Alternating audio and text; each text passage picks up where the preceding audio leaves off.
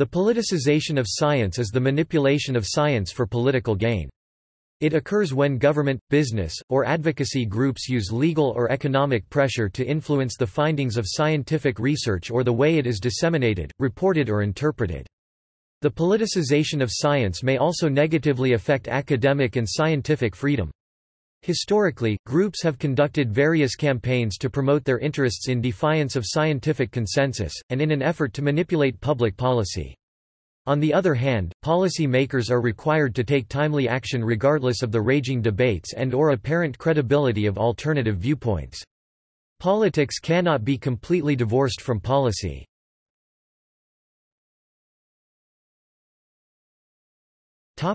Overview. Many factors can act as facets of the politicization of science. These can range, for example, from populist anti-intellectualism and perceived threats to religious belief to postmodernist subjectivism and fear for business interests. Politicization occurs as scientific information is presented with emphasis on the uncertainty associated with the scientific evidence. The emphasis capitalizes on the lack of consensus, which influences the way the studies are perceived. Chris Mooney describes how this point is sometimes intentionally ignored as a part an Orwellian tactic. Organizations and politicians seek to disclaim all discussion on some issues as the more probable conclusion is still uncertain as opposed to conclusions are most scientifically likely in order to further discredit scientific studies. Tactics such as shifting conversation, failing to acknowledge facts, and capitalizing on doubt of scientific consensus have been used to gain more attention for views that have been undermined by scientific evidence. Merchants of doubt, ideology-based interest groups that claim expertise on scientific issues, have run successful disinformation campaigns in which they highlight the inherent uncertainty of science to cast doubt on scientific issues such as human-caused climate change. Even though the scientific community has reached virtual consensus that humans play a role in climate change, William R. Freudenberg and colleagues have written about politicization of science as a rhetorical technique and states that it is an attempt to shift the burden of proof in an argument. He offers the example of cigarette lobbyists opposing laws that would discourage smoking. The lobbyists trivialize evidence as uncertain, emphasizing lack of conclusion. Freudenberg concludes that politicians and lobby groups are too often able to make successful efforts to argue for full scientific certainty before a regulation can be said to be justified and maintain that what is needed is a balanced approach that carefully considers the risks of both type 1 and type 2 errors in a situation while noting that scientific conclusions are always tentative. President of the American Council on Science and Health Hank Campbell and microbiologist Alex Barizo have described feel-good fallacies used in politics, where politicians frame their positions in a way that makes people feel good about supporting certain policies even when scientific evidence shows there is no need to worry or there is no need for dramatic change on current programs. They have claimed that progressives have had these kinds of issues with policies involving genetically modified foods, vaccination, overpopulation, use of animals in research, nuclear energy, and other topics.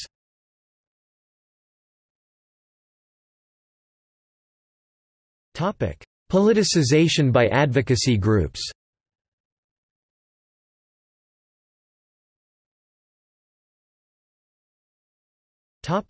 Global warming. Both mainstream climatologists and their critics have accused each other of politicizing the science behind climate change. There is a scientific consensus that global surface temperatures have increased in recent decades and that the trend is caused primarily by human-induced emissions of greenhouse gases. In 1991, a U.S. corporate coalition including the National Coal Association, the Western Fuels Association, and Edison Electrical Institute created a public relations organization called the Information Council on the Environment, ICE. ICE launched a $500,000 advertising campaign to, in ICE's own words, reposition global warming as theory, not fact. Critics of industry groups have charged that the claims about a global warming controversy are part of a deliberate effort to reduce the impact any international treaty, such as the Kyoto Protocol, might have on their business interests. In June 2005, John Vidal, environment editor of The Guardian, asserted the existence of U.S. State Department papers showing that the Bush administration thanked Exxon executives for the company's active involvement in helping to determine climate change policy, including the U.S. stance on Kyoto. Input from the industry advocacy group Global Climate Coalition was also a factor. In 2006, Guardian columnist George Monbiot reported that according to data found in official Exxon documents, 124 organizations have taken money from ExxonMobil or worked closely with those that have, and that these organizations take a consistent line on climate change, that the science is contradictory, the scientists are split, environmentalists are charlatans, liars or lunatics, and if governments took action to prevent global warming, they would be endangering the global economy for no good reason. The findings these organizations dislike are labeled junk science. The findings they welcome are labeled sound science. The selective use of data, cherry picking, is identified as a notable form of scientific abuse by the Pacific Institute, an organization created to provide independent research and policy analysis on issues at the intersection of development, environment, and security.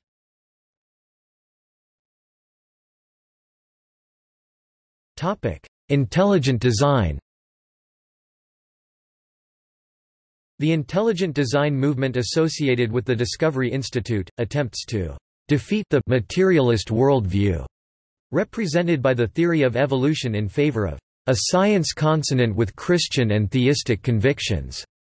The Discovery Institute portrays evolution as a theory in crisis, with scientists criticizing evolution and that fairness and equal time requires educating students about the controversy. One of the most reliable and empirically tested theories in science is that all forms of life on Earth are related by common descent with modification. Accordingly, any controversial aspects of evolution are a matter of religion and politics, not science. The 2005 ruling in the Dover trial, Kitzmiller v.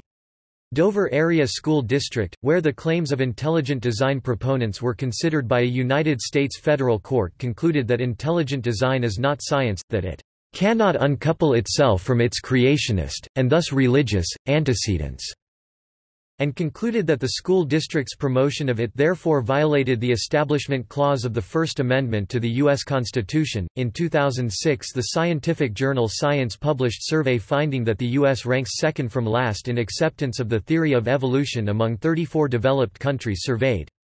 The article said, the acceptance of evolution is lower in the United States than in Japan or Europe, largely because of widespread fundamentalism and the politicization of science in the United States.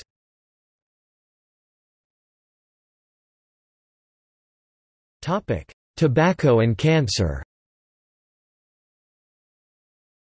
By the mid-1950s there was a scientific consensus that smoking promotes lung cancer, but the tobacco industry fought the findings, both in the public eye and within the scientific community. Tobacco companies funded think tanks and lobbying groups, started health reassurance campaigns, ran advertisements in medical journals, and researched alternate explanations for lung cancer, such as pollution, asbestos and even pet birds. Denying the case against tobacco was closed. They called for more research as a tactic to delay regulation. John Horgan notes a rhetoric tactic that has been used by tobacco companies. It is summarized in a line that appeared in a confidential memo from a tobacco company, in 1969, when they sought to cast doubt on evidence that supports smoking causes cancer. It read, "Doubt is our product since it is the best means of competing with the body of fact that exists in the mind of the general public. It is also the means of establishing a controversy."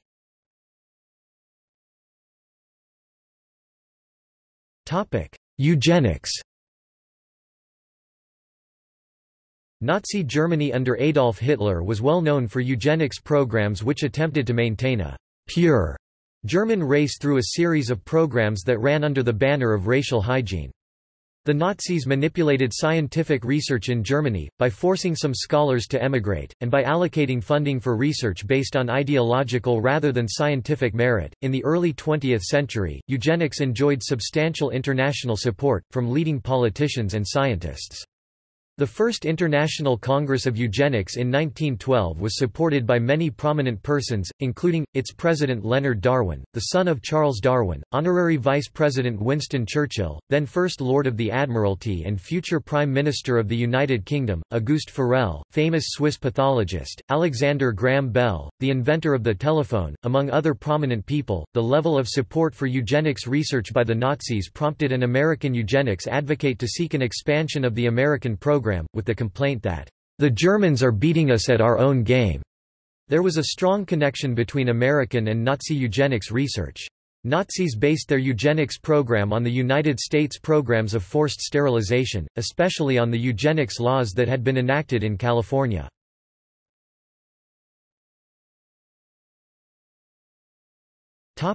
Government politicization.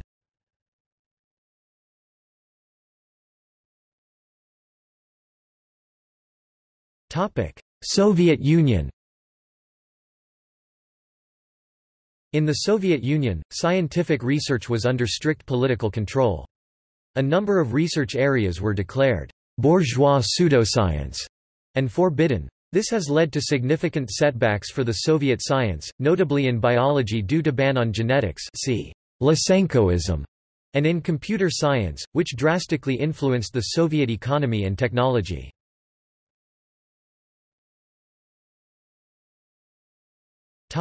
United States.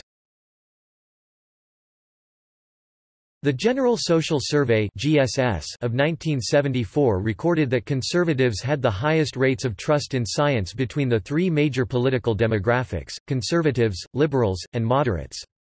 This study was repeated annually between 1972 through 1994, and biannually from 1994 until 2010. In 2010, when the same study was repeated, conservatives' trust rates had decreased from 49% to 38%, moderates from 45% to 40%, and liberals staying relatively stable, rising slightly from 48% to 50%. The study by Gordon Gauchet, which investigates time trends in the public trust of science in the United States, suggests that the increase of distrust of conservatives can be attributed to the two cultural shifts. The first was during the post-Reagan era when the New Right emerged, and the second during the G. W. Bush era when the NR intensified and conservatives commenced the war on science. Barack Obama and other politicians, since Bush's presidency, have expressed their concerns with the politicization of science in both the public and government sphere. In 2011, during his State of the Union speech, Obama discussed his dissatisfaction of the relationships between organized science, private economic interests, and the government. The data collected in this study reveals the public trust in science, the public confidence in science, and the predicted probabilities between liberals and conservatives. The survey examines variables including gender, ethnicity, level of education, income, religion, age, political party preference, political demographics, and changes over time. Conclusively, the empirical findings of this study have shown that although the distrust of conservatives has increased over time, the overall public trust in science has not changed since the 1970s.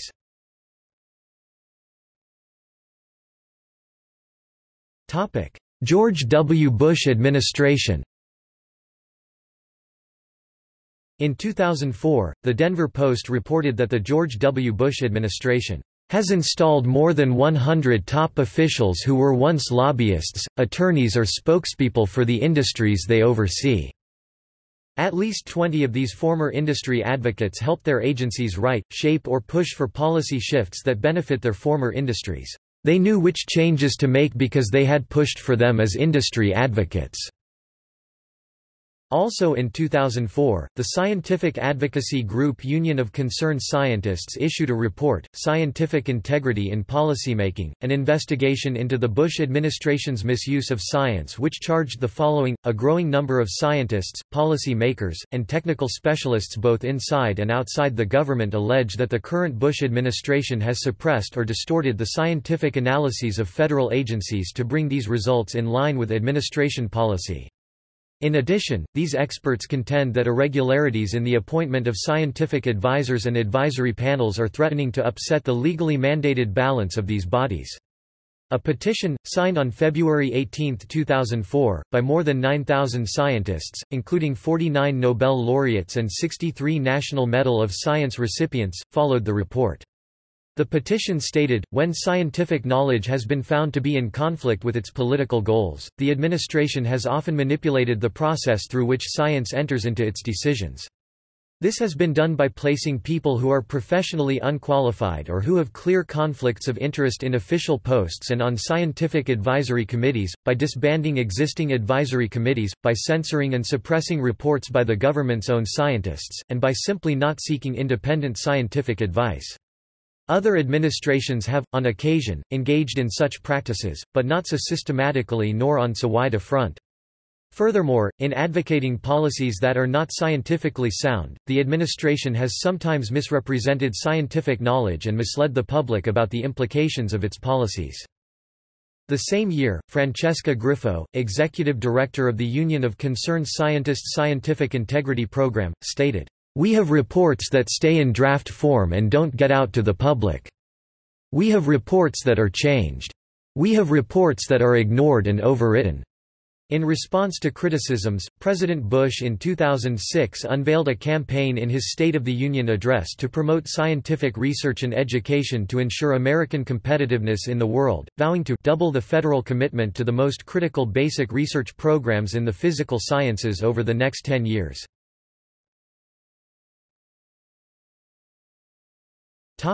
Surgeon General.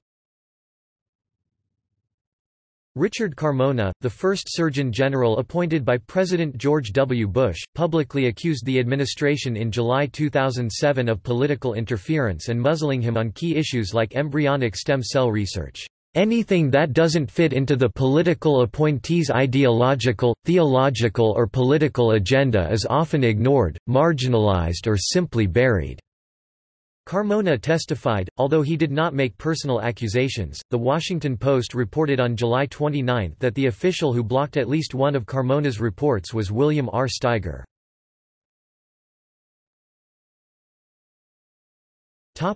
Food and Drug Administration.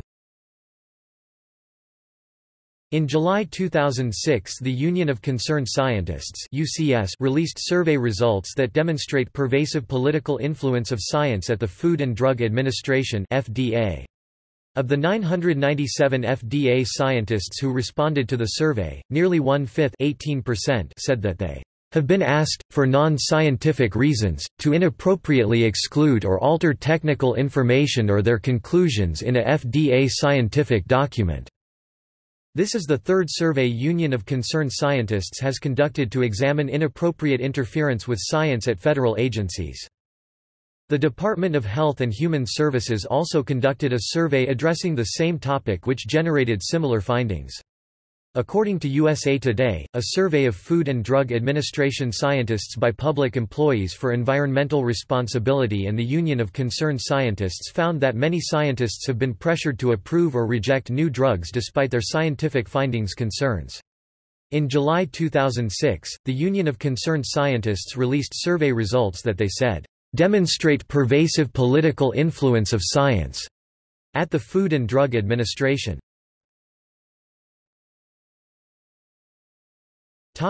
United States Department of the Interior. On May 1, 2007, Deputy Assistant Secretary at the United States Department of the Interior Julie MacDonald resigned after the Interior Department Inspector General, Honorable Earl E. Devaney, reported that MacDonald broke federal rules by giving non-public, internal government documents to oil industry and property rights groups, and manipulated scientific findings to favor Bush policy goals and assist land developers.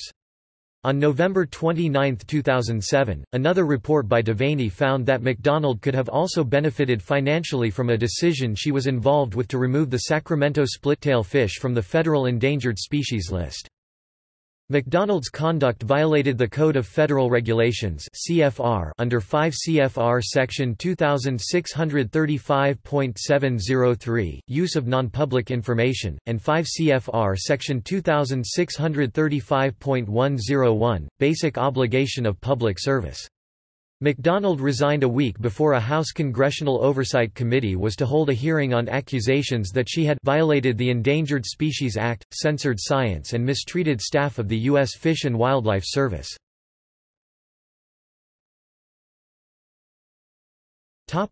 Climate change. In December 2007, the Christian Science Monitor reported that at least since 2003, and especially after Hurricane Katrina, the George W. Bush administration broadly attempted to control which climate scientists could speak with reporters, as well as edited scientists' congressional testimony on climate science and key legal opinions. Those who have studied organizations that set up to delay action and manufacture uncertainty about the well-established scientific consensus have divided their tactics into 3 steps. First, deny that there is a problem; second, make the case that there are benefits involved; and, third, insist that there is nothing that can be done. In a study, "The Legitimacy of Environmental Scientists in the Public Sphere", by Gordon Gauchet, Timothy O'Brien, and Oriol Morosa, the researchers conclude that attitudes about environmental scientists as policy advisors are highly politicized. Their results demonstrate that, to be perceived by the public as a reputable policy advisor, the public's perception of their integrity and understanding weigh more strongly than their agreement with scientific consensus.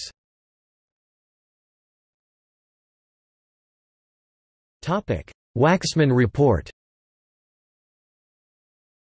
In August 2003, United States, Democratic Congressman Henry A. Waxman and the staff of the Government Reform Committee released a report concluding that the administration of George W. Bush had politicized science and sex education.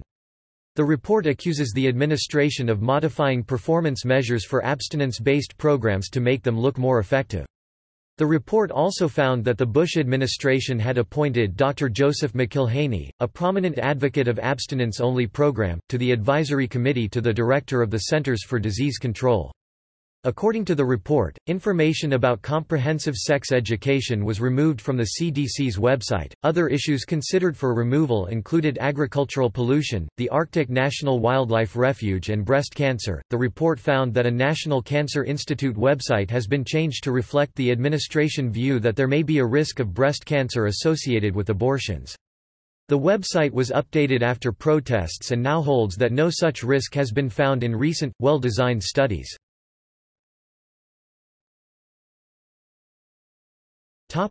Abortion breast cancer hypothesis.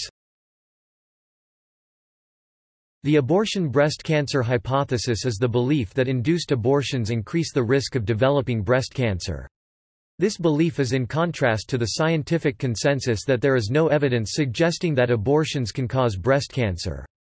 Despite the scientific community rejecting the hypothesis, many pro-life advocates continue to argue that a link between abortions and breast cancer exists, in an effort to influence public policy and opinion to further restrict abortions and discourage women from having abortions.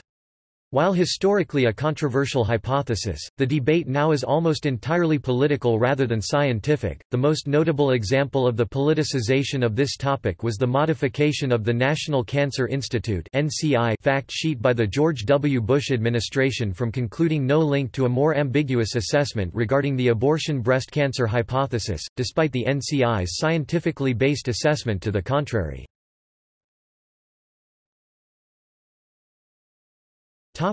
United States House Science Subcommittee on Oversight. In January 2007, the U.S. House Committee on Science, Space and Technology announced the formation of a new subcommittee, the Science Subcommittee on Oversight, which handles investigative and oversight activities on matters covering the committee's entire jurisdiction. The subcommittee has authority to look into a whole range of important issues, particularly those concerning manipulation of scientific data at federal agencies. In an interview, subcommittee chairman Rep. Brad Miller pledged to investigate scientific integrity concerns under the Bush administration. Miller noted that there were multiple reports in the media of the Bush administration's manipulation of science to advance his political agenda, corrupt advisory panels, and minimize scientific research with federal funds. Miller, as part of the House Committee of Science and Technology, collected evidence of interference with scientific integrity by Bush's political appointees.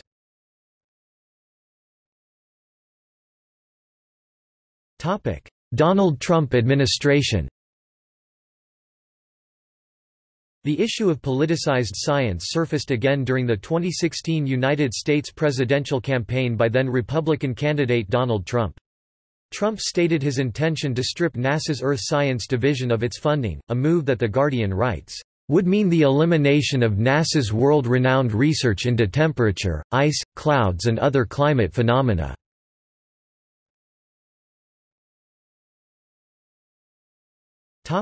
Dedications and holidays.